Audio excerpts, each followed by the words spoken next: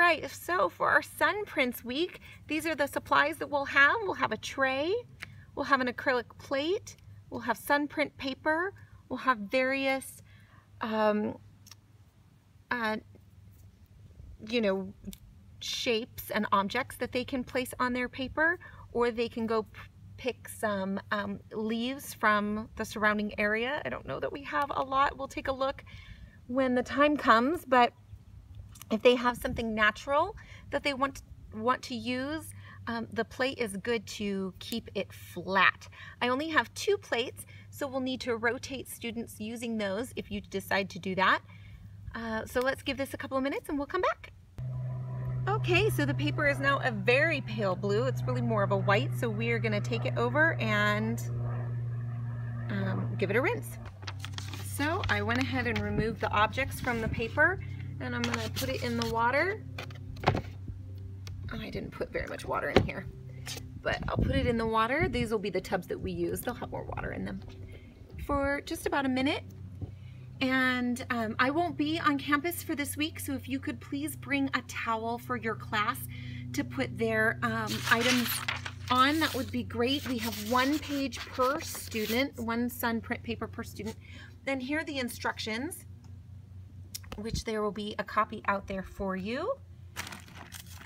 And if you are not on my campus and you want to see the other instructions that came with it, it gives you some tips if you don't have an acrylic plate, or if you don't have a tray, that you can use corrugated cardboard, pins, and saran wrap.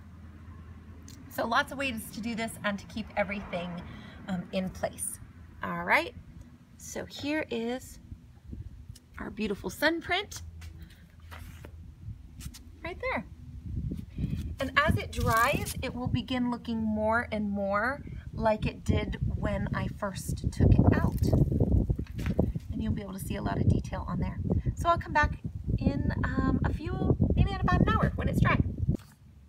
I just want to show you some of the things I have in this bag. We have some buttons. We have some nature cutouts that are foam. We have some other felt shape cutouts. That bunny would be pretty awesome because I think you'd be able to see the nose and the eyes. That would actually be really cool. Or this little chickadee if you wanted to go ahead and pop out these other items or those other things. The plastic leaves. I got these at the dollar store when my kids were itty bitty, and we've used them for so much. Again, you can pop out these things in the middle. So we have lots of foam shapes for use, as well as a few buttons, and hopefully you guys can bring in some lace or any other items that you have around the house. Keys would be really fun. Oh, I don't know, get creative, ladies, and bring some stuff in if you'd like to share as well. CC Livermore, when you are done, if you could please put all the supplies back into, I'm actually going to have another tub that will have the supplies in it because I think that will be easier to sort through the supplies. So put all the these pieces back in the tubs and just clean up your area. If the water's looking yucky, will you please have a parent go dump it out and replace it? And we should fill the tub up. I'm thinking about either a third or a half, somewhere in between there, a third and a half. We don't want too much water because we don't want a big mess, and yet we need enough that it covers the whole bottom of the tub. All right? Okay. Oh, look here. This is what it's starting to look like now. It's still wet on this side, but as it's drying, the image is coming through. All right, I'll show you one at the end. So this is after a couple of minutes. The paper, you can barely see the image, but I know it will come back after it dries. So I'm just showing you what it looks like while the paper's still wet and the image has faded. All right, here is the sun print paper now dry. You can see that the paper was light and the image was dark when we pulled it out of the sun, and it since has reversed itself.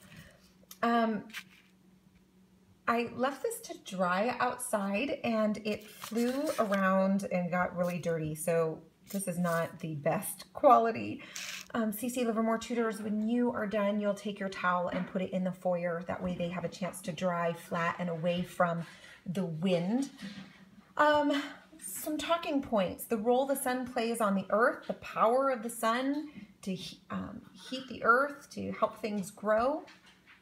And we're using special paper that reacts to the sun. One way to tie this into kind of a spiritually is that our soul in life is a little like this paper, in the way that being in the Word and being in the presence of the Son of God truly leaves an imprint on our hearts and souls that is actually visible to others. It changes us. God's Word does not return void. It imprints itself on our minds, heart, and souls. And one of the verses that my family just loves is Matthew 5:16. Let your light so shine before men that they might see your good works and glorify your Father in heaven. I'm sure there are other verses that would go with this week as well. And if you want to put them down in the comments, that would be awesome. And I think that is all. You guys are so great. I just love you and thank you. You are doing more than enough. You are blessing our families beyond expectation. You are absolutely fulfilling a kingdom purpose through your time and investment in these kids and in the classes and in the parents here and in the community on our campus. So thank you, ladies. I treasure you and value you.